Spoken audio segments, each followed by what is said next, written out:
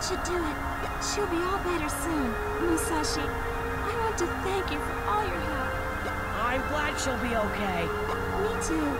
Oh, look! It worked!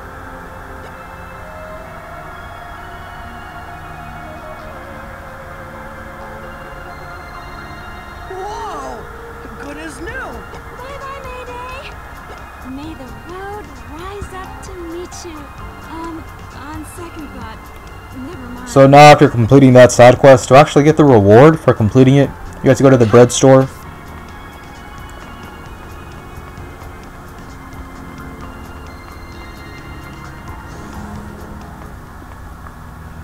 After that, all I have to do is talk to Bernini, and you get Bernini's ribbon.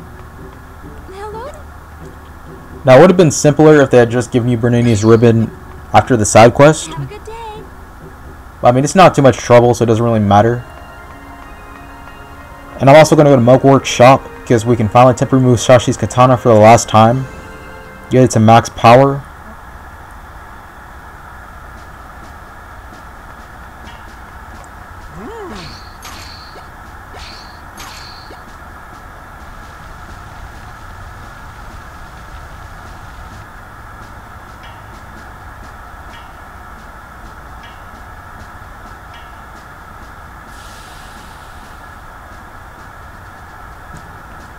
And the maximum amount of strength Musashi's katana can have is 25. If your katana, I guess, is not at 25, you miss magic alloy in the game.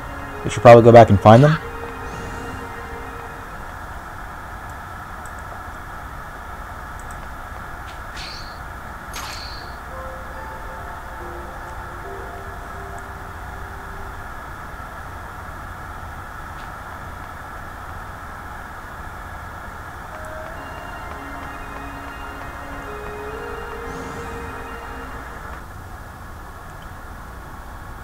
Now, Madonna's Emporium, she was one of the first mystics that you actually rescued, but she has one of the most expensive shops in the game, so that's really ironic and fucked up at the same time.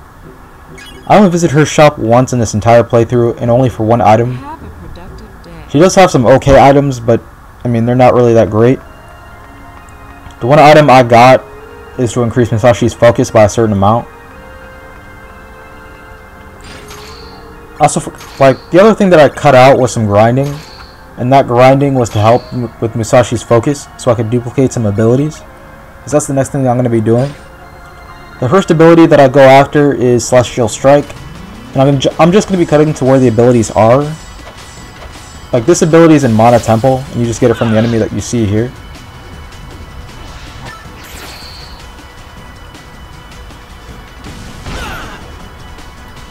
So that's Celestial Strike, and after that, this is another enemy in Mana Temple. We're going to get Leaping Tiger from it. What I've noticed from this enemy that is, like, it has a very low chance of using the attack that allows you to get Leaping Tiger. It'll use every other attack but that one.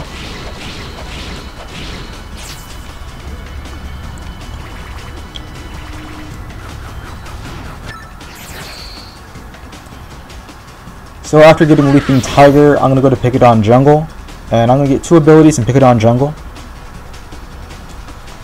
The first ability that I'm going to get is Shooting Star. I'm going to get it from the Shadow Beans that fucked Musashi up for countless playthroughs.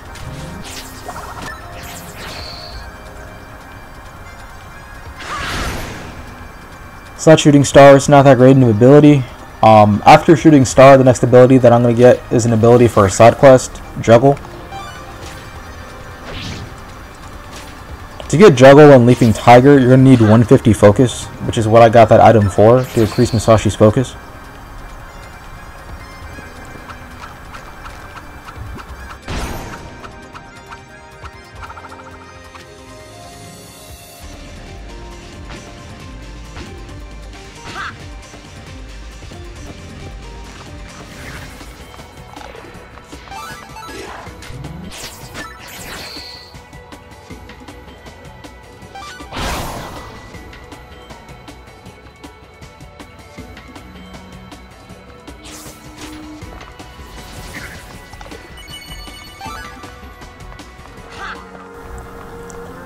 So after getting Juggle, I only have one ability left to get at the moment. There is one other ability in the game, but I'm going to get it later. The ability that I'm going to get is extreme. And you get it from the red ninjaroids that have been fucking Musashi up for playthroughs as well. I mean, despite extreme and shooting star being godlike when the enemies use them, when you use them, they're not that good. And the thing that I'm going to do after getting all those abilities is the side quest that you use juggle for. If you do this side quest without juggle, there's not really a point because you won't get money for it. And even then, the money you get isn't really that much. So I guess it's just here for entertainment purposes.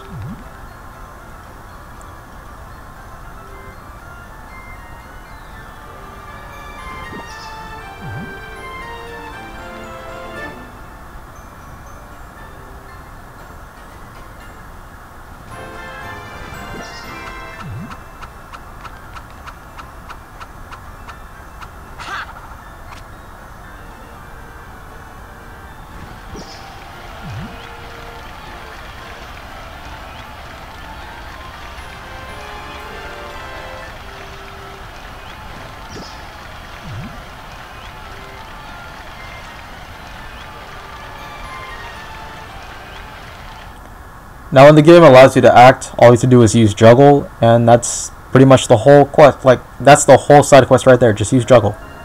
So if you don't have juggle, there's not really much of a point.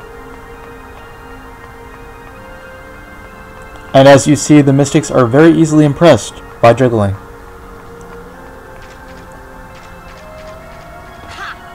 I personally think if Musashi had used the Sword of Void's power, that would have been more impressive. But whatever. This is just how this game goes.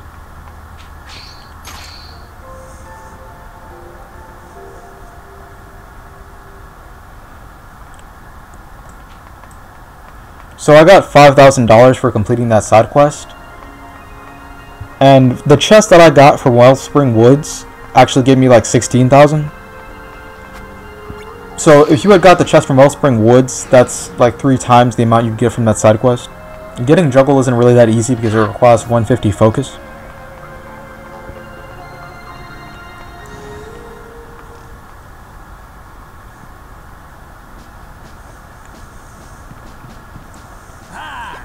Now the next thing that I'm going to do is complete the last arena fight. Now I tried to do this arena fight before, but like the same thing that happened when I tried to complete that arena fight to get the twins headband, I just failed it horribly. Multiple times too.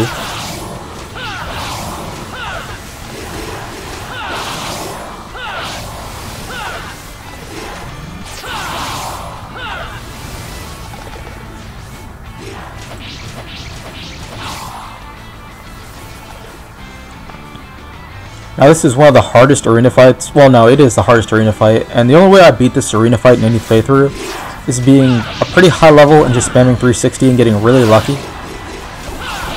I'm getting lucky in the sense that they are attacking Musashi during the recovery of 360. That's pretty much what you gotta hope for. All the 360s hit, no enemies attack you while you're doing 360, and if you get that to go through, you'll win pretty much.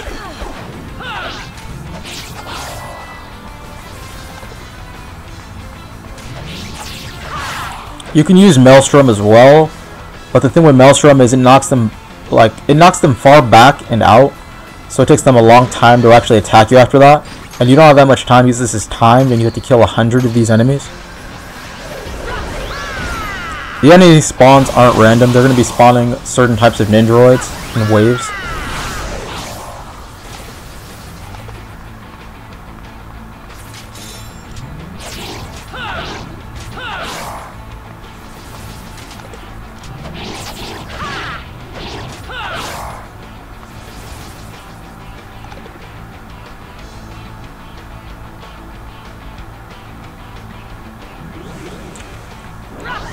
Now the reason I decided to use Maelstrom during that moment, the ninjaroids with the drills, I have a very hard time fighting, and that's going to take a lot of time as well, so I just decided to kill them that way.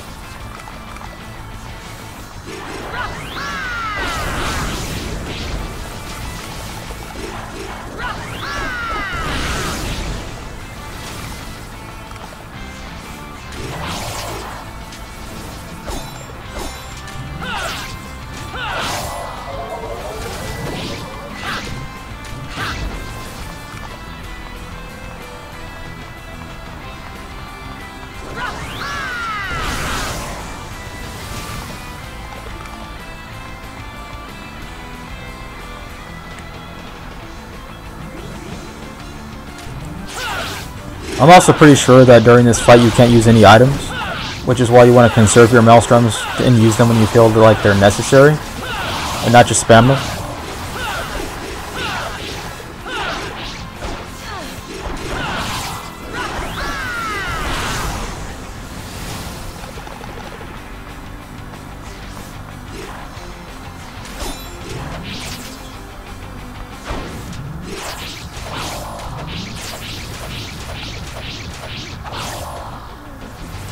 Now that's what I mean by luck. I'm using 360 and Musashi did not get attacked that whole time.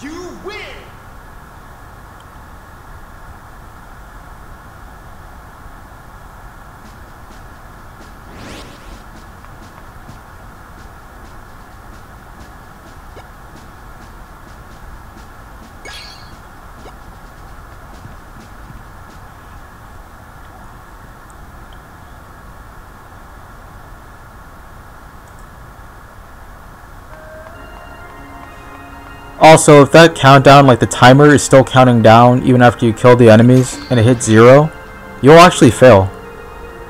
Like, there's a little bit of delay and lag for when that countdown timer should stop after you kill the last enemy. And the reward you get for actually completing that, like the hardest arena fight in the game, is not actually that good.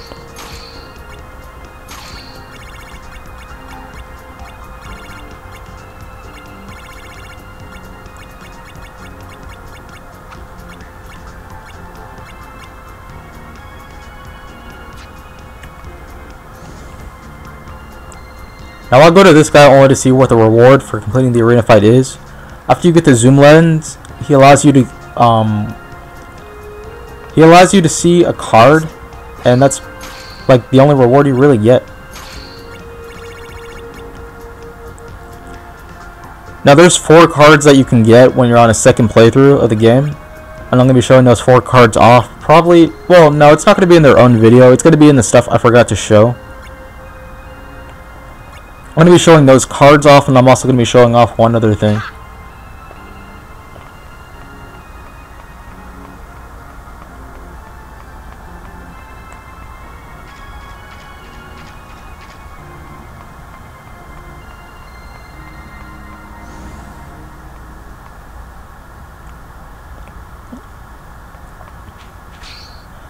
Also, for these Imagi cards, they're really fucking expensive.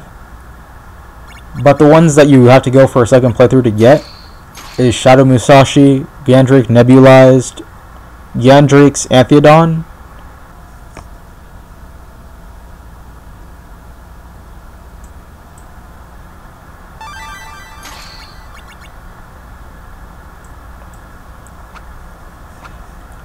and from here on we're just going to complete the end of the game. I'm just going to go to Musashi's house one more time, and I'm going here to save. And this is the one save. I'm pretty sure this is the one save I do the whole playthrough.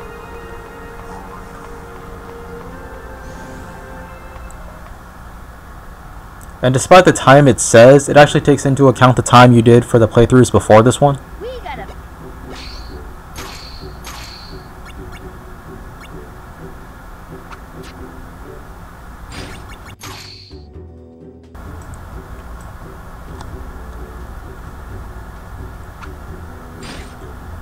Now the next thing that I'm going to do is go to Pepper's Kitchen to get some HP and MP recovery items so that I can fight the final bosses of the game. The final part of the game is actually not that difficult.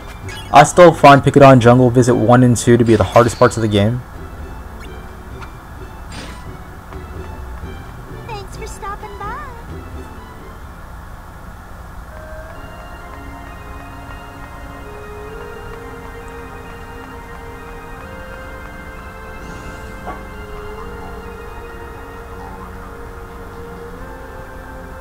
So the 30,000 that Musashi had, that's all going to go to steak dinners, which cost a lot in this game too.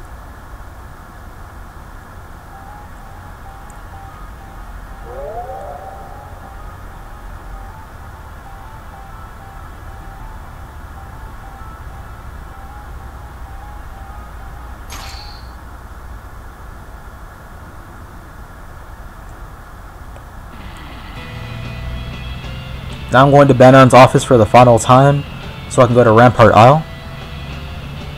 And you also get a little cutscene, just like you get a cutscene when you go to Rampart Isle, and it's not that bad of a cutscene compared to the other cutscenes in this game.